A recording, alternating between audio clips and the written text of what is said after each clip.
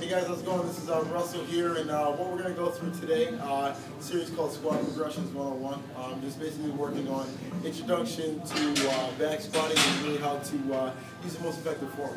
We're going to start with the progression I like to start with a lot of my clients is called the goblet squat. So we're going to take a dumbbell here. A couple of points before we add load that we want to address.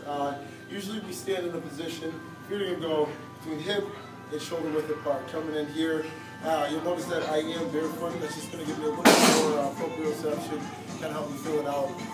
And it also helps keep a little bit more engagement on the hamstrings and glutes. We're going to come in to this position. I will start the motion. Knees, bow out, hips, come back. Knees, hips, and we're going to sit right back on those heels and drive it to your one nice tight upper back as we're coming through. Now let that guy round down, and we're going to drive through the heels.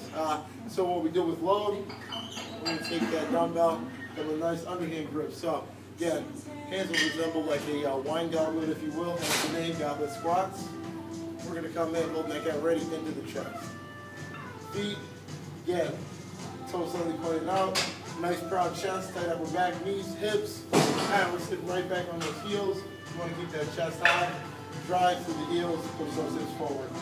Knees out, hips back, sitting right back on those heels, keeping that chest high, driving right through those heels. That right there is going to be the goblet squat. Great progression, great way to start getting your body used to that motion, getting the hips loaded. Stay tuned next week and we're going to show you another progression to go from goblet squats.